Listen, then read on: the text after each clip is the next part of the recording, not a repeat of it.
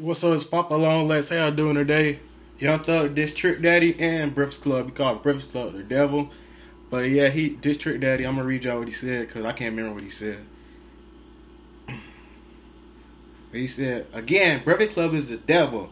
I'm gonna do him like Guap did if they call me though.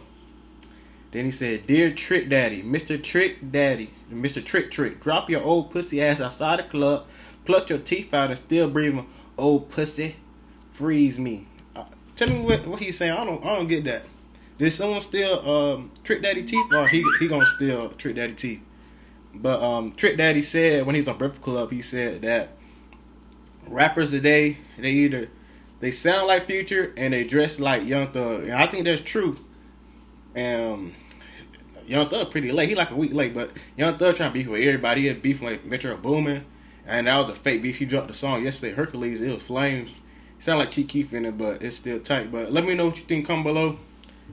I think if Young Thug go to Breakfast Club, I think it's gonna be like the highest rating interview.